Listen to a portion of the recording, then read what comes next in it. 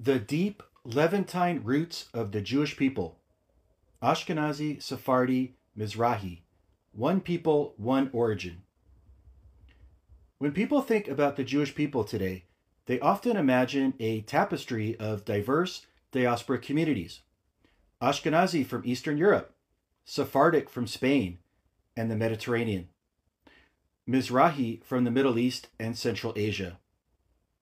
But beyond this diversity lies a common origin, one that traces back thousands of years to the land of Israel.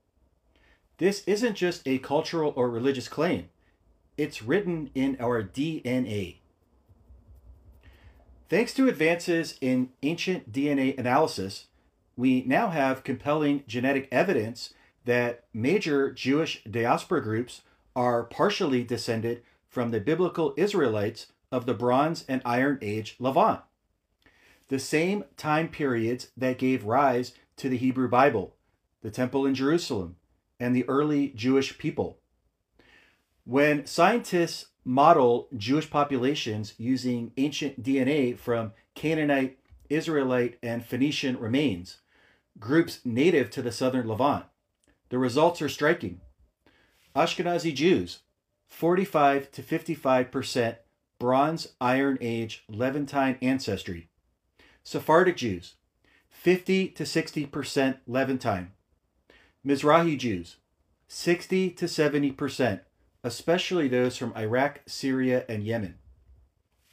When we compare these groups to the modern Samaritans, who remained in the Levant continuously and are seen as genetic time capsules of ancient Israelites, Jewish groups consistently show strong affinity. Of course, after thousands of years in exile, Jewish populations didn't remain genetically static. Living among host populations, Jews inevitably mixed to some extent, often modestly, with surrounding peoples. Ashkenazi Jews absorbed some Southern European and Eastern European DNA. Sephardic Jews integrated Iberian, North African, and Balkan ancestry. Mizrahi Jews, while often less admixed, show some Persian, Arabian, and Caucasian input. But here's the key.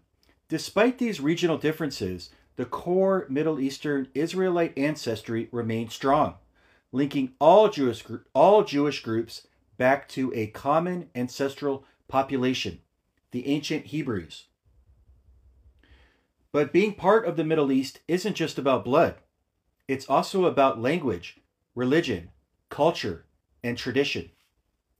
Jews kept the Hebrew language alive, even in exile. Hebrew prayers, Torah readings, and blessings have echoed for millennia, whether in Morocco or Poland, Baghdad or Brooklyn. Jews retained ancient Semitic customs, circumcision, kosher dietary laws, Passover seders, all rooted in the same traditions practiced by the Israelites over 3,000 years ago. Our synagogues, our chants, our clothing, and calendar all preserve the flavor of ancient Israel and its surrounding Levantine world. In short, we never left the Middle East, even when we were far from it. Today, the story comes full circle. In modern Israel, we are seeing something extraordinary. The ingathering of Jewish diaspora groups, each bringing their own experience of exile, yet all sharing a common Levantine root. Ashkenazi Jews, once thought the most quote-unquote European, show 50% Israelite ancestry. Sephardim and Mizrahim, often closer genetically and culturally to the ancient Levant, are now the majority in Israel. Intermarriage is rising, blending once separated communities into a single, diverse, yet united people. The result? The ancient Israelite component in Israeli society is stronger than ever, not just genetically, but culturally and spiritually. You may ask, how do modern Jews compare to Samaritans, the closest living relatives of ancient Israelites? While Samaritans have remained geographically rooted, Jews have carried the spiritual and genetic torch of Israel across continents. Genetic studies show that Jews and Samaritans both descend from the same Bronze and Iron Age Levantine stock, with Jews exhibiting broader diversity due to the diaspora. Yet even with admixture, Jews from all corners of the world, from Yemen to Ukraine, still show strong genetic proximity to ancient Israelites and Samaritans alike. This is remarkable. After 2,000 years, Jews are still genetically tied to their ancestral homeland.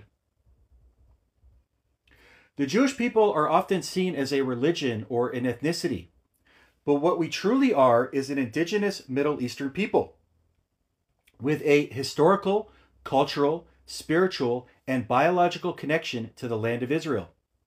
We were born from the hills of Judea. We sang psalms by the Jordan River, and we built our first temple in Jerusalem. These are not metaphors. They are historic and genetic facts. We are not outsiders to the Middle East.